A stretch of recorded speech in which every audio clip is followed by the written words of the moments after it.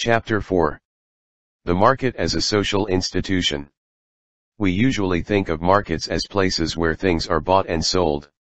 In this common everyday usage, the word market may refer to particular markets that we may know of, such as the market next to the railway station, the fruit market, or the wholesale market. Sometimes we refer not to the physical place, but to the gathering of people, buyers and sellers, who constitute the market. Thus, for example, a weekly vegetable market may be found in different places on different days of the week in neighboring villages or urban neighborhoods. In yet another sense, market refers to an area or category of trade or business, such as the market for cars or the market for ready-made clothes. A related sense refers to the demand for a particular product or service, such as the market for computer professionals. What all of these meanings have in common is that they refer to a specific market, whose meaning is readily understandable from the context. But what does it mean to speak of the market in a general way without referring to any particular place, gathering of people, or field of commercial activity? This usage includes not only all of the specific senses mentioned above, but also the entire spectrum of economic activities and institutions. In this very broad sense, then, the market is almost equivalent to the economy. We are used to thinking of the market as an economic institution, but this chapter will show you that the market is also a social institution. In its own way, the market is comparable to more obviously social institutions like caste, tribe, or family discussed in Chapter 3. 4.1 Sociological Perspectives on Markets and the Economy. The discipline of economics is aimed at understanding and explaining how markets work in modern capitalist economies, for instance, how prices are determined, the probable impact of specific kinds of investment, or the factors that influence people to save or spend. So what does sociology have to contribute to the study of markets that goes beyond what economics can tell us? To answer this question, we need to go back briefly to 18th century England and the beginnings of modern economics, which at that time was called political economy. The most famous of the early political economists was Adam Smith, who in his book, The Wealth of Nations, attempted to understand the market economy that was just emerging at that time. Smith argued that the market economy is made up of a series of individual exchanges or transactions, which automatically create a functioning and ordered system. This happens even though none of the individuals involved in the millions of transactions had intended to create a system. Each person looks only to their own self-interest, but in the pursuit of this self-interest the interests of all, or of society, also seem to be looked after. In this sense, there seems to be some sort of an unseen force at work that converts what is good for each individual into what is good for society. This unseen force was called the invisible hand by Adam Smith. Thus, Smith argued that the capitalist economy is driven by individual self-interest, and works best when individual buyers and sellers make rational decisions that serve their own interests. Smith used the idea of the invisible hand to argue that society overall benefits when individuals pursue their own self-interest in the market, because it stimulates the economy and creates more wealth. For this reason, Smith supported the idea of a free market, that is, a market free from all kinds of regulation whether by the state or otherwise. This economic philosophy was also given the name laissez-faire, a French phrase that means leave alone or let it be. Adam Smith. 1723-90. Adam Smith is known as the fountainhead of contemporary economic thought. Smith's reputation rests on his 5-book series The Wealth of Nations, which explained how rational self-interest in a free market economy leads to economic well-being. Modern economics developed from the ideas of early thinkers such as Adam Smith, and is based on the idea that the economy can be studied as a separate part of society that operates according to its own laws, leaving out the larger social or political context in which markets operate.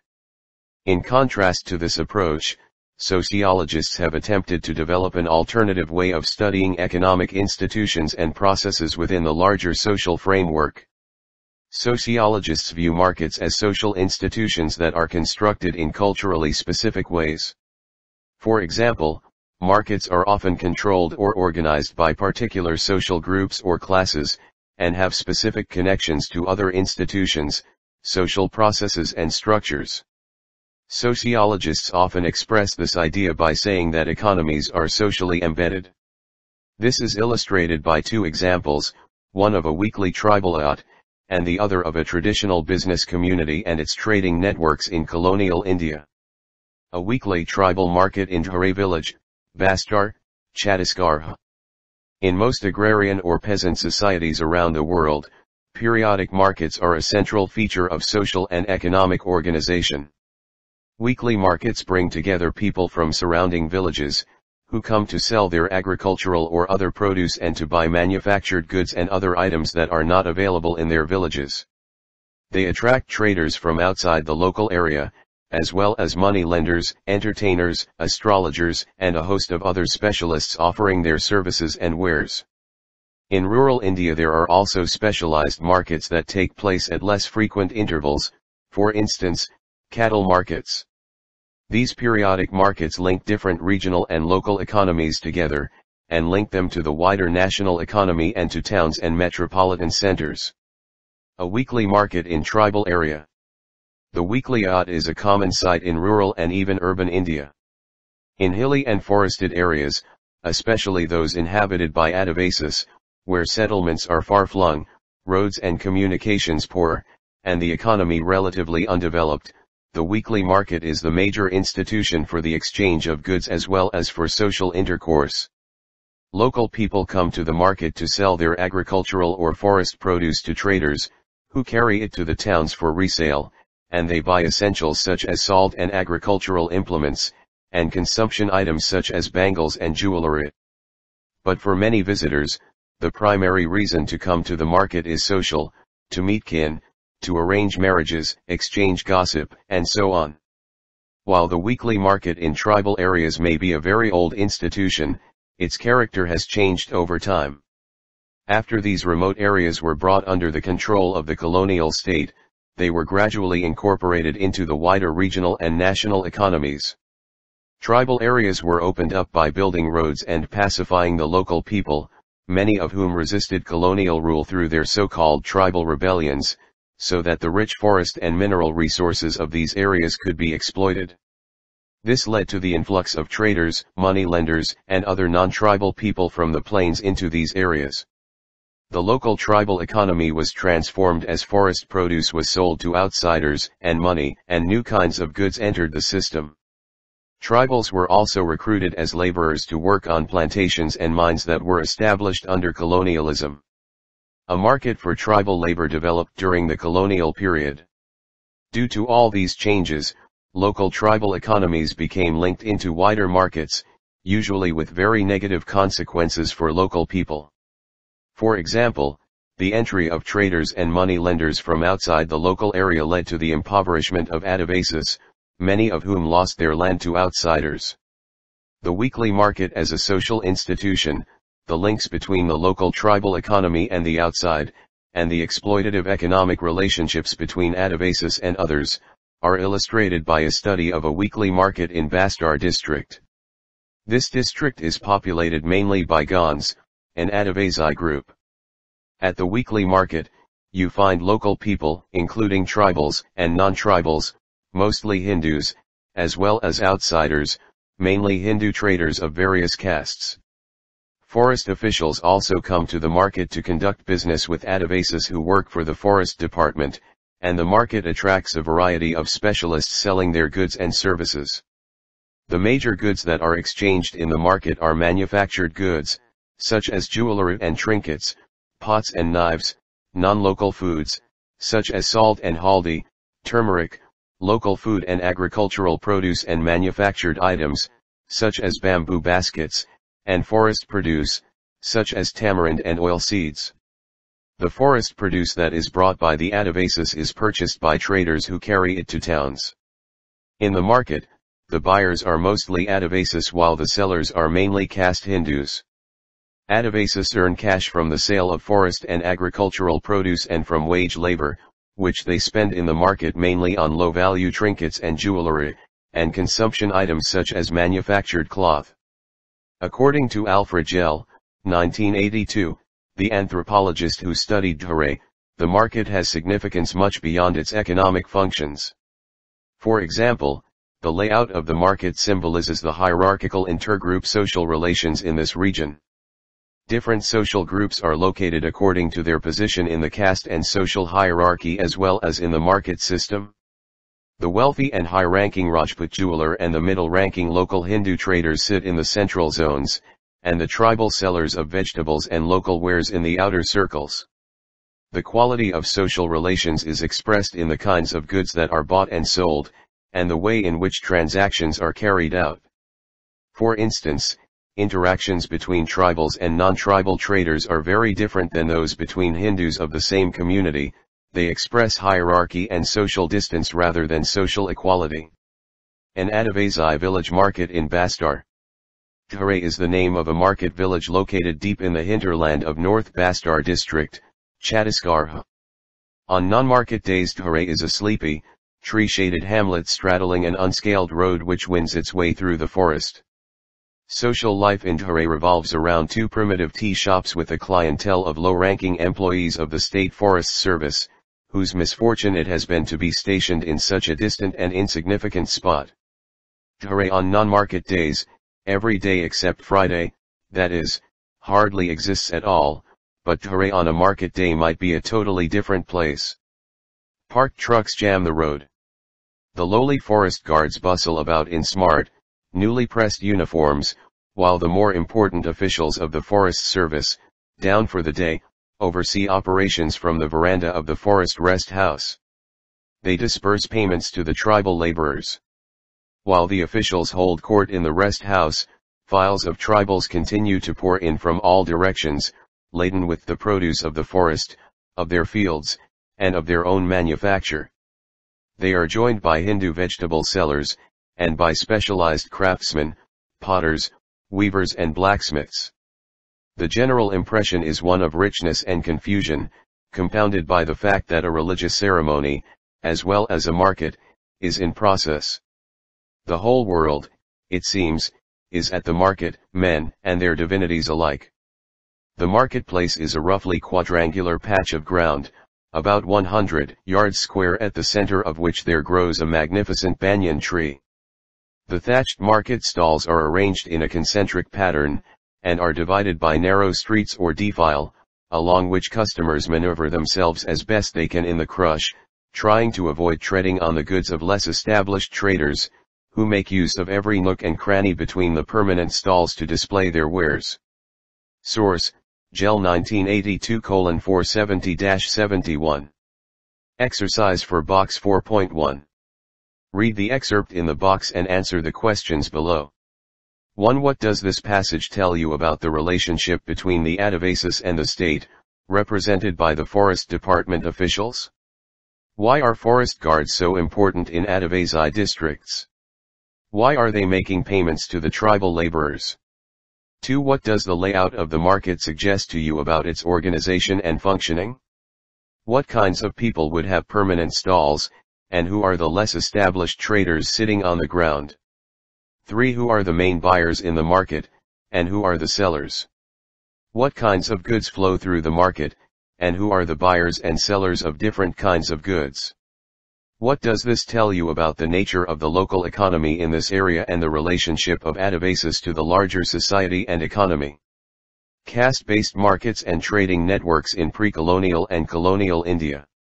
In some traditional accounts of Indian economic history, India's economy and society are seen as unchanging. Economic transformation was thought to have begun only with the advent of colonialism. It was assumed that India consisted of ancient village communities that were relatively self-sufficient, and that their economies were organized primarily on the basis of non-market exchange. Under colonialism and in the early post-independence period, the penetration of the commercial money economy into local agrarian economies, and their incorporation into wider networks of exchange, was thought to have brought about radical social and economic changes in rural and urban society. While colonialism certainly brought about major economic transformations, for example due to the demand that land revenue be paid in cash, Recent historical research has shown that much of India's economy was already extensively monetized. Trade was carried out using money, in the late pre-colonial period. And while various kinds of non-market exchange systems, such as the Jajmani system, did exist in many villages and regions, even during the pre-colonial period villages were incorporated into wider networks of exchange through which agricultural products and other goods circulated. Bailey 1983, Stein and Subrahmanyam 1996. It now seems that the sharp line that was often drawn between the traditional and the modern, or the pre-capitalist and capitalist, economy is actually rather fuzzy. Recent historical research has also highlighted the extensive and sophisticated trading networks that existed in pre-colonial India. Of course, we know that for centuries India was a major manufacturer and exporter of handloom cloth, both ordinary cotton and luxury silks, as well as the source of many other goods, such as spices, that were in great demand in the global market, especially in Europe. So it is not surprising that pre-colonial India had well-organized manufacturing centers as well as indigenous merchant groups, trading networks, and banking systems that enabled trade to take place within India, and between India and the rest of the world. These traditional trading communities or castes had their own systems of banking and credit. For instance, an important instrument of exchange and credit was the hundi, or bill of exchange, like a credit note, which allowed merchants to engage in long-distance trade. Because trade took place primarily within the caste and kinship networks of these communities, a merchant in one part of the country could issue a hundi that would be honored by a merchant in another place. The Nattukattai Chettiyars, or Nakaratars, of Tamil Nadu, provide an interesting illustration of how these indigenous trading networks were organized and worked. A study of this community during the colonial period shows how its banking and trade activities were deeply embedded in the social organization of the community. The structures of caste, kinship, and family were oriented towards commercial activity, and business activity was carried out within these social structures. As in most traditional merchant communities, Nakaratar banks were basically joint family firms, so that the structure of the business firm was the same as that of the family. Similarly, trading and banking activities were organized through caste and kinship relationships. For instance, their extensive caste-based social networks allowed Chettiyar merchants to expand their activities into Southeast Asia and Ceylon. In one view, the economic activities of the Nakaratars represented a kind of indigenous capitalism. This interpretation raises the question of whether there are, or were, forms of capitalism apart from those that arose in Europe. Rudner 1994. Caste-based trade among the Nakaratars of Tamil Nadu. This is not to say that the Nakaratar banking system resembled an economist's model of Western-style banking systems. The Nakaratars loaned and deposited money with one another in caste-defined social relationships based on business territory, residential location, descent, marriage, and common cult membership. Unlike in modern Western banking systems, it was the reputation, decisions, and reserve deposits shared among exchange spheres defined according to these principles, and not a government-controlled central bank, that assured public confidence in individual Nakaratars as representatives of the caste as a whole. In other words, the Nakaratar banking system was a caste-based banking system. Individual Nakaratars organized their lives around participation in and management of various communal institutions adapted to the task of accumulating and distributing reserves of capital. Source: Rudner 1994:234. Exercise for Box 4.2. Read the extracts from Caste and Capitalism in Colonial India, Rudner 1994, in the box and answer the following questions. 1. What are the significant differences between the Nakaratar banking system and the modern Western banking system, according to the author? 2. What are the different ways in which Nakaratar trading and banking activities are linked to other social structures? 3. Can you think of examples within the modern capitalist economy where economic activities are similarly embedded in social structures? Social organization of markets, traditional business communities. Many sociological studies of the Indian economy have focused on traditional merchant communities or castes such as the Nakaratars. As you have already learned, there is a close connection between the caste system and the economy, in terms of land holding, occupational differentiation, and so on. This is also true in the case of trade and markets. In fact, Vaishyas constitute one of the four Varnas, an indication of the importance of the merchant and of trade or business in Indian society since ancient times. However, like the other Varnas, Vaishya is often a status that is claimed or aspired to rather than a fixed identity or social status. Although there are Vaishya communities, such as Baniyas in North India, whose traditional occupation has been trade or commerce for a long time, there are some caste groups that have entered into trade. Such groups tend to acquire or claim Vaishya status in the process of upward mobility. Like the history of all caste communities, in most cases there is a complex relationship between caste status or identity, and caste practices, including occupation. The traditional business communities in India include not only Vaishyas, but also other groups with distinctive religious or other community identities, such as the Parsis, Sindhis, Bohras, or Jains. Merchant communities did not always have a high status in society. For instance, during the colonial period the long-distance trade in salt was controlled by a marginalist tribal group, the Banjaras. In each case, the particular nature of community institutions and ethos gives rise to a different organization and practice of business. Agricultural work in a village. To understand the operation of markets in India, both in earlier periods and at present, we can examine how specific arenas of business are controlled by particular communities. One of the reasons for this caste-based specialization is that trade and commerce often operate through caste and kinship networks, as we have seen in the case of the Nakaratars.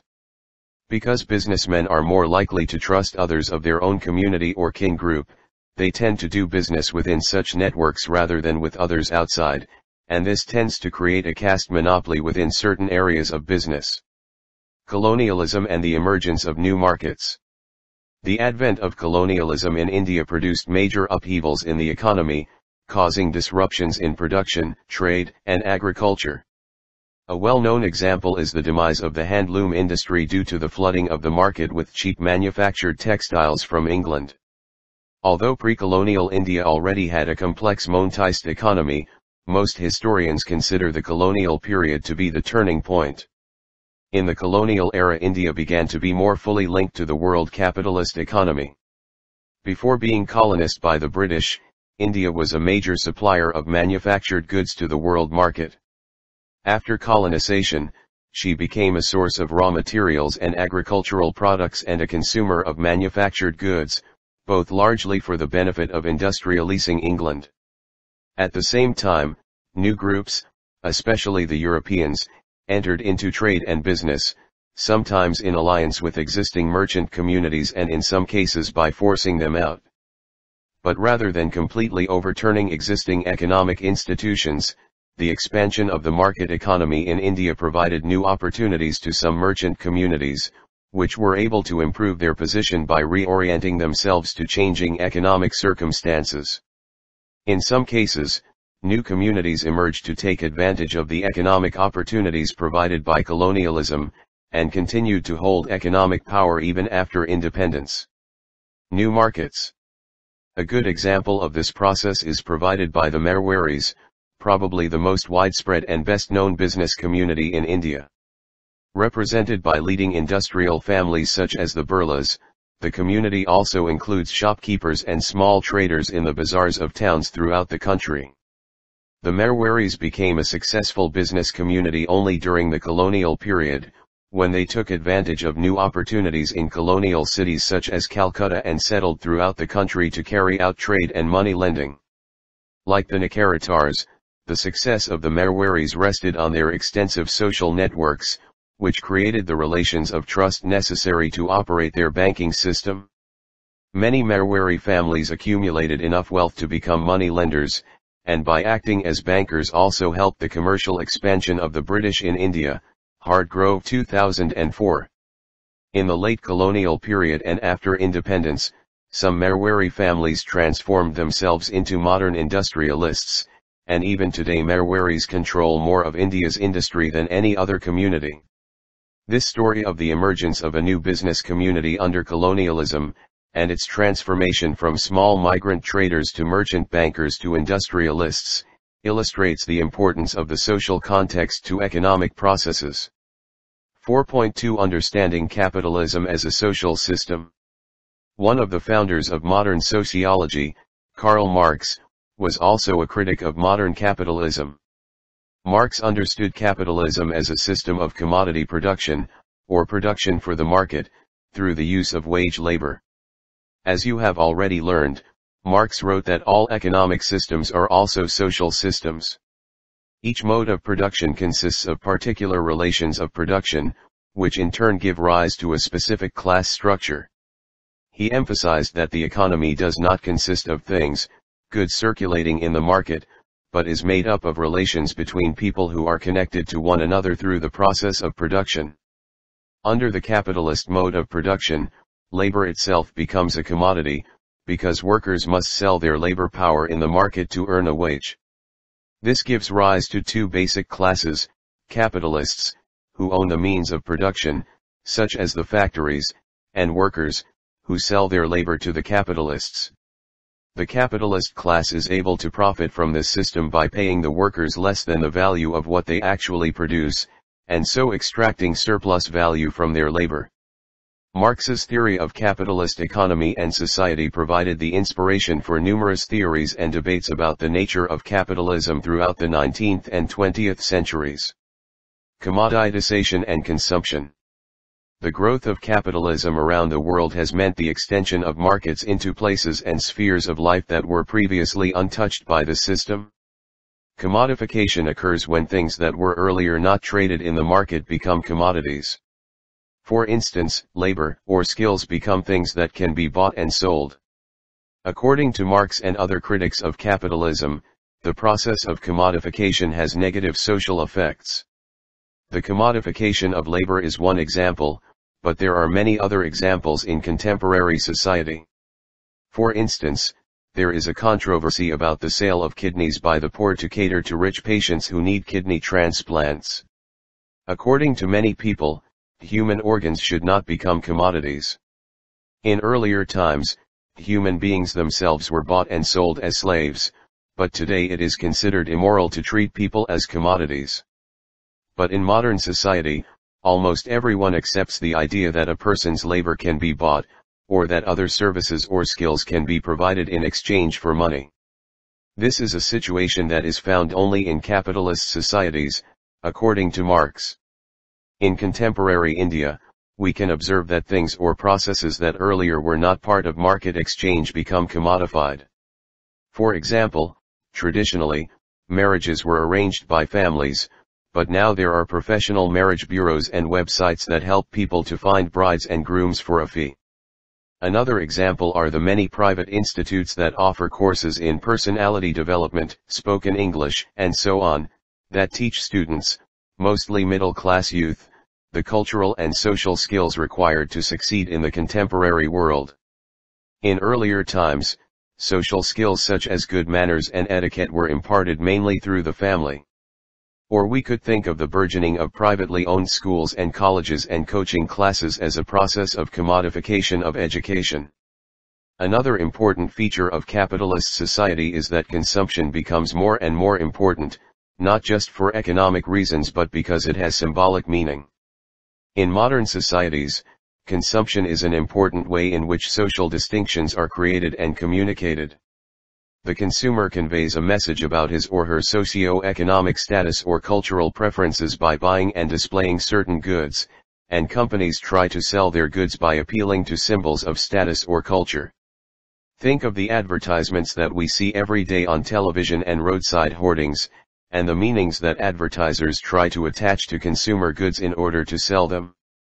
One of sociology's founders, Max Weber, was among the first to point out that the goods that people buy and use are closely related to their status in society.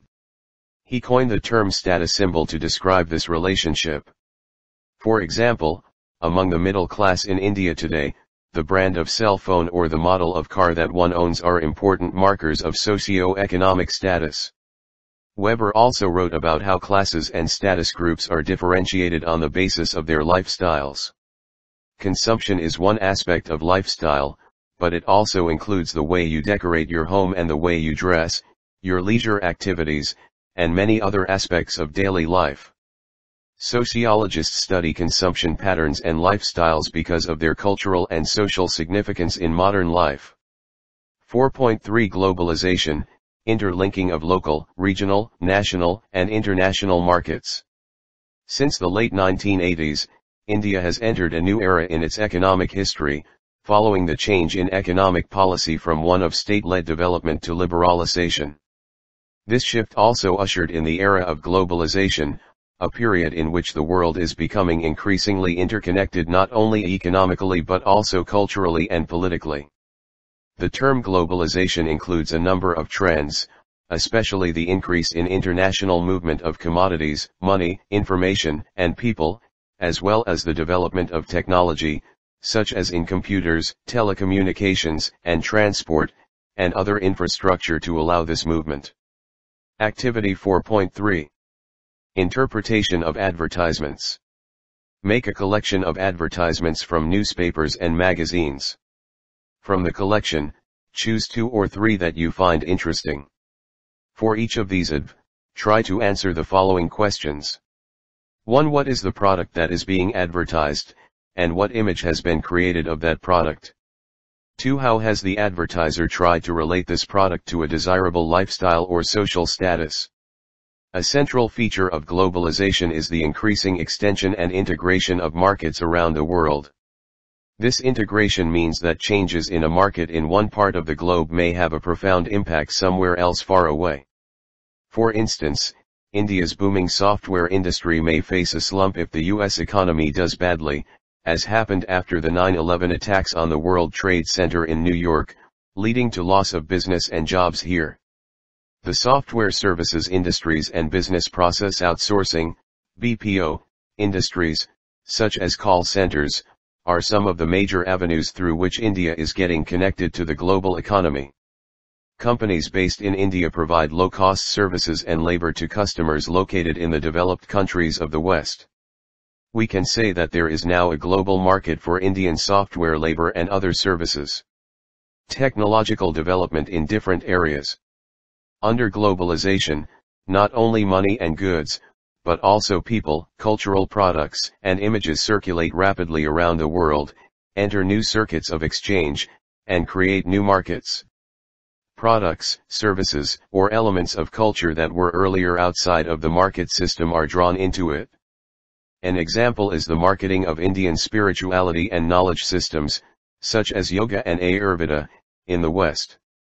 The growing market for international tourism also suggests how culture itself may become a commodity. An example is the famous annual fair in Pushkar, Rajasthan, to which pastoralists and traders come from distant places to buy and sell camels and other livestock. While the Pushkar fair continues to be a major social and economic event for local people, it is also marketed internationally as a major tourist attraction. The fair is all the more attractive to tourists because it comes just before a major Hindu religious festival of Kartik Purnima, when pilgrims come to bathe in the holy Pushkar lake. Thus, Hindu pilgrims, camel traders, and foreign tourists mingle at this event, exchanging not only livestock and money but also cultural symbols and religious merit. Debate on liberalization, market versus state. The globalization of the Indian economy has been due primarily to the policy of liberalization that was started in the late 1980s. Liberalization includes a range of policies such as the privatization of public sector enterprises, selling government-owned companies to private companies, loosening of government regulations on capital, labor, and trade, a reduction in tariffs and import duties so that foreign goods can be imported more easily, and allowing easier access for foreign companies to set up industries in India. Another word for such changes is marketization, or the use of markets or market-based processes, rather than government regulations or policies, to solve social, political, or economic problems. These include relaxation or removal of economic controls, deregulation, privatization of industries, and removing government controls over wages and prices. Those who advocate marketization believe that these steps will promote economic growth and prosperity because private industry is more efficient than government-owned industry. The virtual market, conquering time and space. NASDAQ rings from Mysore. Infi's remote operation scripts record, opens US market. Mysore, if you still don't believe that the world is flat, then consider this. Infosys Technologies rang the NASDAQ opening bell remotely from Mysore. At 7 p.m. sharp, 9:30 am US East Coast time, Infosys chairman and chief mentor N.R. Narayana Murthy pressed a button to mark the opening of Monday's trading session at NASDAQ's MarketSite Tower in Times Square, New York. The opening bell is a ceremonial event that represents the essence of NASDAQ's virtual market model. Since NASDAQ's operations are entirely electronic, it can be opened from any location around the world, symbolically bringing together investors and market participants at the beginning of each trading day. Source: News item in the Times of India, Bangalore, August 1, 2006. Exercise for Box 4.3. NASDAQ is the name of a major electronic stock exchange based in New York. It operates exclusively through computerized electronic communications. It allows stockbrokers and investors from around the world to buy and sell shares in the companies it lists. These transactions are conducted in real time, i.e., they take effect within seconds, and they involve no paper documents or paper currency. Read the news item carefully and answer the questions below. 1. How is trading in a stock market, like NASDAQ or the Bombay Stock Exchange, different from trading in other markets? You can find out more about stock exchanges from newspapers, magazines, and the internet. 2. What does this event, the opening of the US-based NASDAQ market located in New York by the Infosys chairman Narayana Murthy located in Mysore, tell you about the nature of markets, especially share and financial markets, in today's world, and about India's connection to the global economy? 3. The article describes the opening event as ceremonial. Can you think of similar ceremonial practices or rituals that are important in other kinds of markets? When a market becomes a commodity, the Pushkar Camel Fair. Come the month of Kartika, our camel drivers spruce up their ships of the desert and start the long walk to Pushkar in time for Kartik Purnima. Each year around 200,000 people converge here, bringing with them some 50,000 camels and cattle. The place becomes an extraordinary swirl of color, sound, and movement, thronged with musicians, mystics, tourists, traders, animals, and devotees. It's a camel grooming nirvana, with an incredible array of cornrows, anklets, embroidery, and pom-poms. The religious event builds in tandem with the camel fair in a wild, magical crescendo of incense, chanting and processions to Dowsing Day, the last night of the fair, when thousands of devotees wash away their sins and set candles afloat on the holy water. From the Lonely Planet Tourist Guidebook for India, 11th edition. Exercise for Box 4.4. Read the passages in Box 4.4, which are taken from a guidebook meant for foreign tourists. The passage illustrates the way in which a market, in this case the traditional annual cattle market and fair at Pushkar, can itself become a kind of product for sale in another market, in this case the market for tourism. Look up any unfamiliar words in a dictionary. For your information, cornrows is a kind of hairstyle, and in this passage it refers to decorative braiding of camel hair. Dowsing Day means the day, Kartik Purnima, when pilgrims take a holy bath in the Pushkar lake. Discuss the passages in class before you go on to answer the questions. Cattle market in Pushkar Fair.